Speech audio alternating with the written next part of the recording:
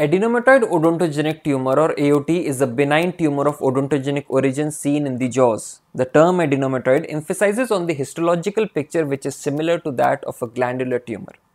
Previously, the tumor has also been called as adenoameloblastoma and ameloblastic adenomatoid tumor as it was thought to be a variant of ameloblastoma.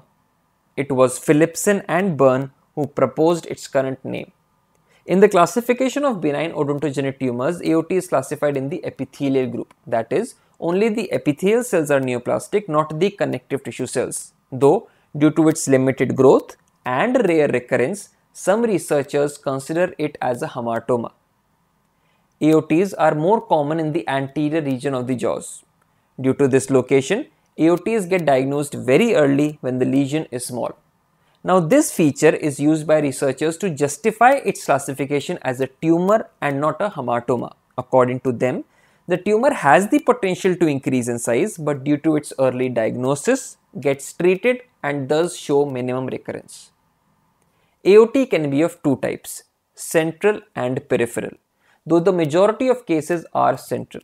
Further, the central AOTs can be of two types, follicular and extrafollicular, where the majority are follicular.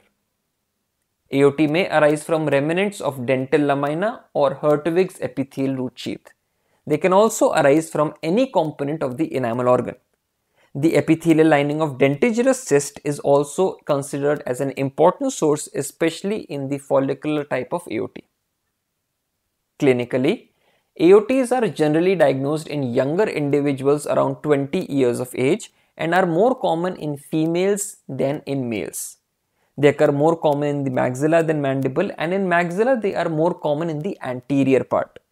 Majority of the tumors are associated with impacted teeth, out of which mostly are canines. Due to these similar ratios, AOT has also been called as the two-third tumor, as two-third patients of AOT are females, two-third tumors are seen in maxilla, two-third tumors are associated with unerupted teeth, out of which two-third teeth are canines. Patients usually complain of a slow-growing swelling in the anterior part of the jaw, though in many cases, patients complain only of a missing tooth and no swelling. The overlying mucosa and skin are of normal color. The swelling is not tender on palpation and has a bony hard swelling, except for the peripheral AOTs, which are soft to firm in consistency as they are present in the gingiva. On radiograph, AOTs classically show a unilocular radiolucency with smooth, corticated or sclerotic border. The type of central AOT governs the association of this radiolucency with the adjacent teeth. Like, follicular type shows a radiolucency associated with the crown of an unerupted tooth. This makes it look very similar to a dentigerous cyst. On the other hand, the extrafollicular type is located near the roots of erupted teeth. In both types, the lesion causes divergence of roots or displacement of adjacent teeth. Few foci of radio-opacities may also be seen within these radiolucencies, suggestive of calcification within the tumor. This feature is very helpful in distinguishing AOT from a dentigerous cyst. In the peripheral type, no radiographic changes are seen except for slight thinning of the cortical plate. The histological features seen in AOT are very diverse.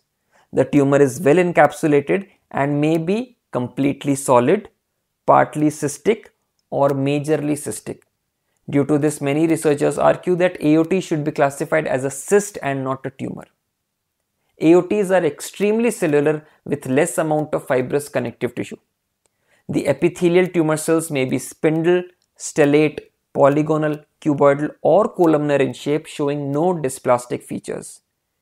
These cells are arranged in various patterns. Most commonly, they are arranged in form of solid nodules.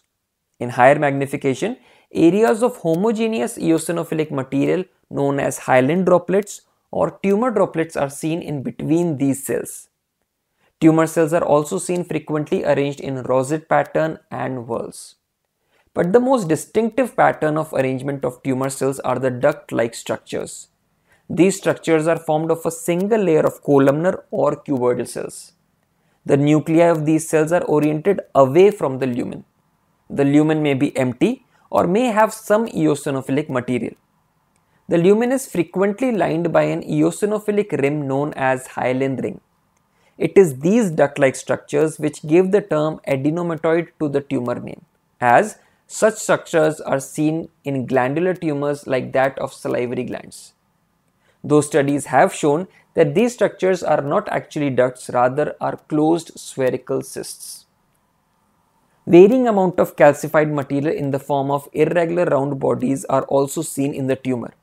These calcifications exhibit concentric layered pattern, also known as Lee's gang rings. Among the types of central aortes, follicular aortae have a cystic component in them, and the lining of these cysts often resembles that of a dentigerous cyst.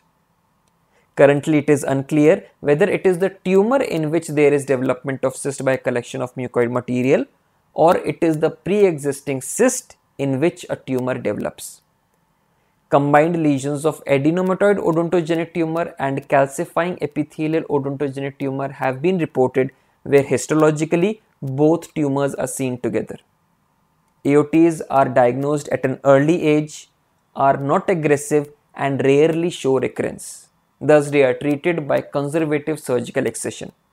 The associated impacted tooth may or may not be extracted depending on the patient's age, tumor size, and the possibility of the tooth to erupt.